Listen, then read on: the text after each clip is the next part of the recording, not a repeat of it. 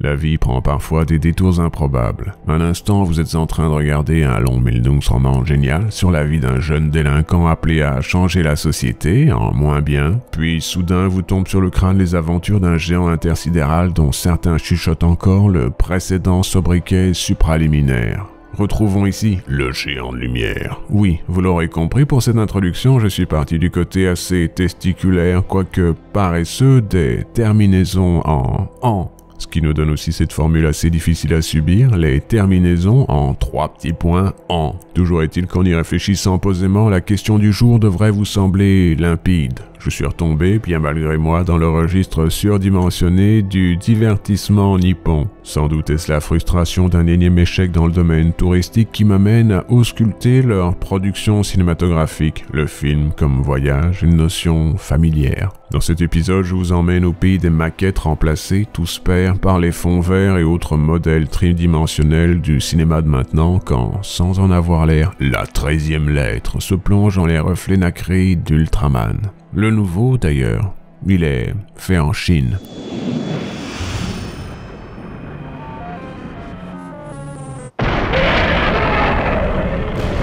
Soyons francs, je n'ai pas d'atome crochu avec le géant tragique en combinaison de latex de la Tsuburaya, mais je suis cependant informé à distance des agissements du monde d'aujourd'hui, un peu comme Siddhartha, c'est une question de flux. Mon idée, tirer de cette logique proche du recyclage un hommage ému, si possible, au nouveau produit japonais réalisé, autant répéter le bon mot, en Chine. Préférablement, l'on s'appuierait ici sur mes années perdues au contact du tokusatsu, Gesundheit, pour en tirer une réflexion sur l'immortalité évidente des idéaux d'un peuple japonais comptant sur sa culture populaire pour perpétuer son éthique.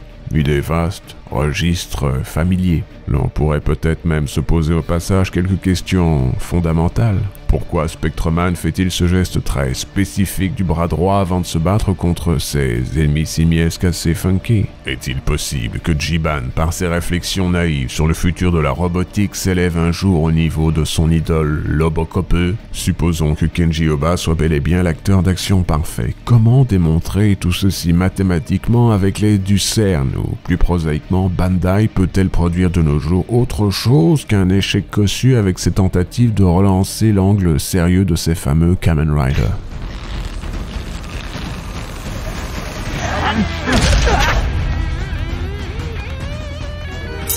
L'idée est lancée. Je voulais non pas du Shin, mais bien du Henshin.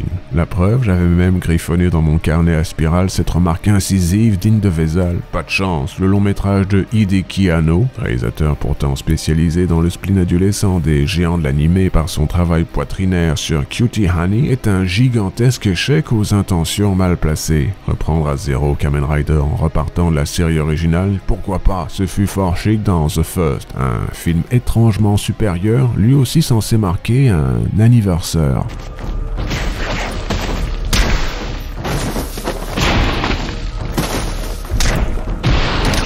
Mais encore faudrait-il admettre ou comprendre que la thématique centrale du premier cavalier masqué n'est pas le sacrifice pour l'autre en or, la sacralité du lien social, mais bien la douleur existentielle d'un corps insensible bâti pour le mal, mais cependant utilisé pour défendre l'humain. Pas de chance, Hideki produit du Shinji depuis si longtemps qu'il ne sait plus s'en dépêtrer. Ce qui m'amène à un triste constat. De cette nouvelle vague de produits Kamen Rider, aucun n'arrive à la hauteur des anciens. Même pas Black Sun. On ne sait trop pourquoi celui-là s'est transformé sous les ordres d'Amazon en un pamphlet masculé sur le racisme, c'est pas bien, et ça même s'il s'applique à des monstres meurtriers, un message d'ailleurs fort mieux véhiculé par la pourtant fauchée série Kamen Rider Fight.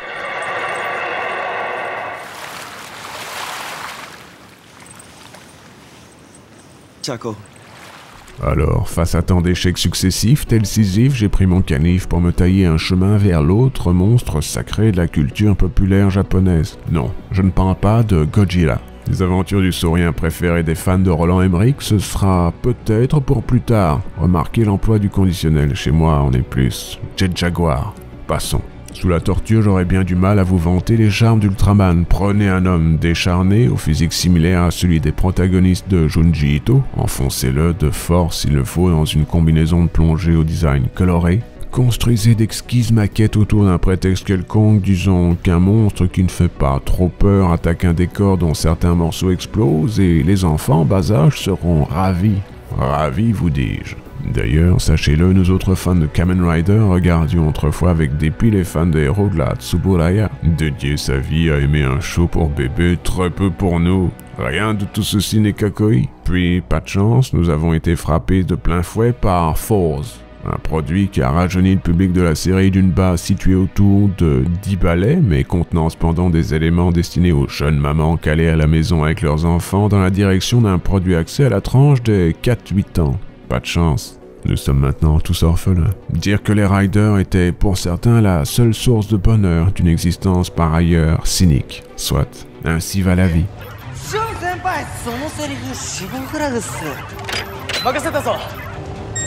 C'est donc l'esprit libre de tout préjugé que je me suis tourné vers ce projet Shin Ultraman, dit-il en faisant tourner la phrase dans son esprit tant elle étincelle. Et attention, pirouette, un sel très particulier rehausse le goût de ce mets délicat.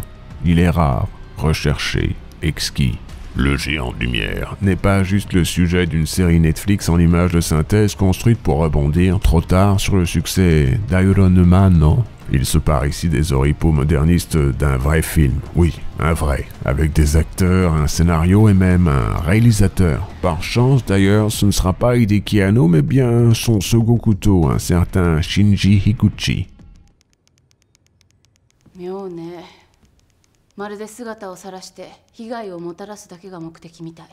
L'idée est simple, quelques kaijus viennent s'échouer au Japon. Dans un premier temps, les forces de défense de l'archipel suffisent à se défaire de leurs menaces exquises, mais cela ne dure pas.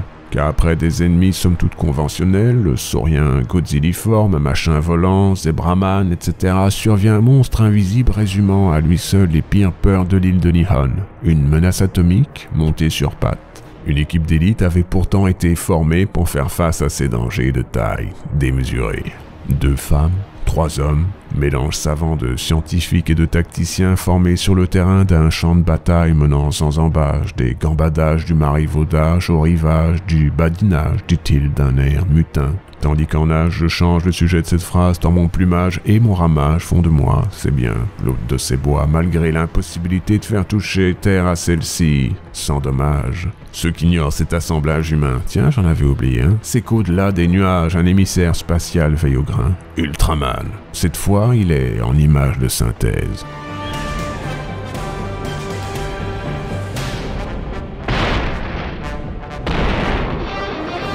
S'ensuit une série de manigances géopolitiques diverses, toutes menées avec tact par Hideki Anno. L'homme excelle dans les scénarios à grande échelle, mettant le statut de l'humain en question via un contexte où sa taille est encore réduite par celle d'une galaxie en pleine expansion. Descend-il d'Adam et Ève? Doit-il poursuivre de ses ardeurs un clone de sa mère ou une Allemande dépressive? Qui est la Best Girl? Peut-on décerner le titre à Misato? Est-il juste de rester prostré chez soi tout l'été à écouter un lecteur de mini-disques collector tandis que dehors, le monde prend fin? Ces concepts clés de son magnum opus Evangelion n'ont par chance pas fait la transition dans ce projet live action. Ils ont été réservés, comme de bien entendu, au reboot de Kamen Rider, celui de cette décennie. Ce qui nous laisse Hideki, je me permets, nous sommes amis, libre de se lancer dans les mouvements opératiques d'un thème éternel. Quel est le sens de la vie?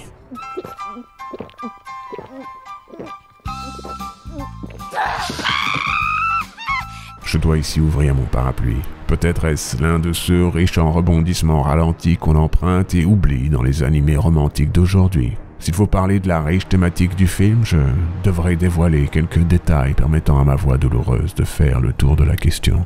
Or, je le répète, un film, ça se vit.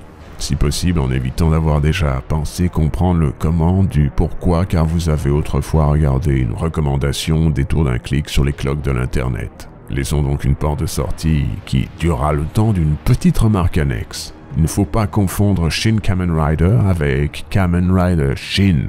Là où le fameux effort rétro nostalgique est une tiède tentative de recréer les succès des 70s, celui-ci est un étrange tokusatsu d'horreur guyverien orienté Cronenberg. Body horror et aurore boréale s'y battent à renfort de napalm dans une débauche d'effets spéciaux hors de prix aujourd'hui. Les 90s sont suprêmes en termes de tokusatsu, vous voilà prévenu.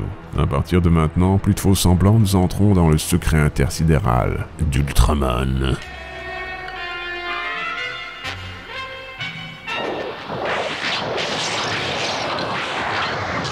Sous les combats kitsch du géant maigrichon se cache une logique fondamentale. Quel serait le résultat de la fusion d'un immortel avec un simple humain? Mieux, quel serait son état d'esprit? Lui qui fait le grand écart à chaque instant entre une vie comptée en secondes et les révolutions de l'infini. Rembobinons le récit. Envoyé tel un émissaire vers notre paradis vert, l'homme ultra de la planète de lumière tue sans le vouloir un homme en tentant de protéger notre Terre. Tel est le premier paradoxe, une mort accidentelle, lui n'était venu qu'observer. Opère déjà une entorse au règlement galaxien en stoppant un autre alien d'interférer dans notre quotidien. Tue par mégarde, puis, pris de remords, l'entité fusionne soudain avec les restes de l'humain, absorbe sa forme, honore sa mémoire et part sur le sempiternel sentier de la découverte de son humanité. Un concept assez convenu, même Jean Charpentier en a tiré un long métrage, mais l'idée est ici amenée avec délicatesse afin d'insuffler un brin de pathos au combat inspiré de la série pour bébé. Par chance, ça marche.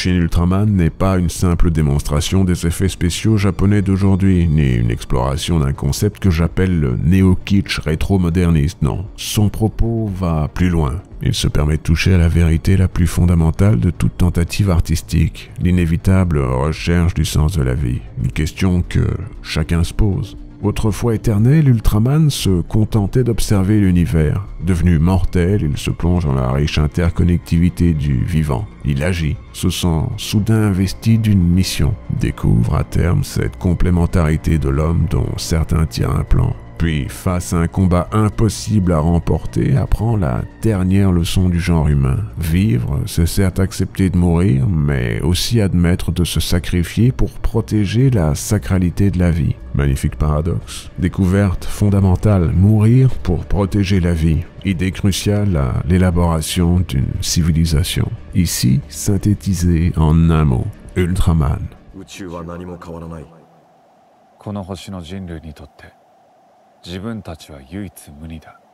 Résumer tout ceci avec aisance dans un long métrage sur un alien malhabile qui se bat dans de fausses maquettes réalisées sur PC, voilà qui force mon respect. M'émeut un peu, me ravit aussi, mais surtout me rappelle la fragile beauté de l'existence humaine, combien elle doit être protégée. N'oubliez pas, la mort arrive et n'apportera qu'au juste le doux repos d'une vie vécue à la recherche d'une vérité fatale de l'être dont l'écho sépulcral sera aussi celui de la 13e lettre.